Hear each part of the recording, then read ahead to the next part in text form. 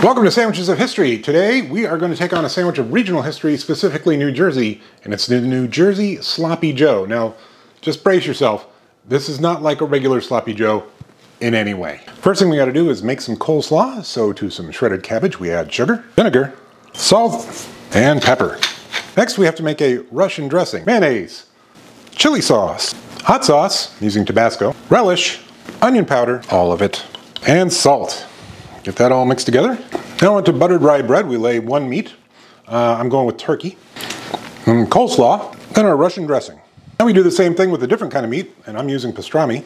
Coleslaw, Russian dressing, and we put one on top of the other and close it off with a piece of buttered rye bread. Almost forgot Swiss cheese on both layers. Now if you know me, you know I prefer cutting my sandwiches on the diagonal, but this is usually cut in quarters, so to keep in that spirit, even though my bread is smaller than what they use, I cut it in half, so there's a little squares. Okay, let's give this New Jersey Sloppy Joe a go.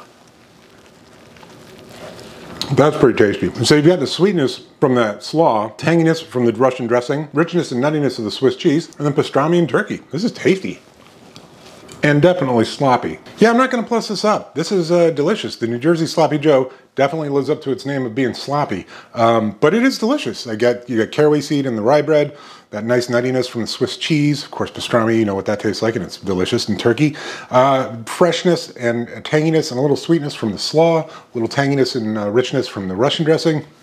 Fantastic. I'm going to give this a 9.5. The only reason I'm not giving it a 10 is because I think it would be better if we made it with toast. But I don't want to toast it after I've made the sandwich because it already has the cabbage on there and the Russian dressing and stuff. But if this was made using toast, that'd be a 10. Absolute home run. I'm definitely going to finish that eventually. I mean, it's a big sandwich, so yeah. And I would make this again anytime. I'd eat this anytime. This is fantastic. All right, see you tomorrow.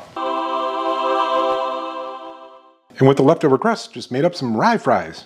Just basically toasted them in the oven.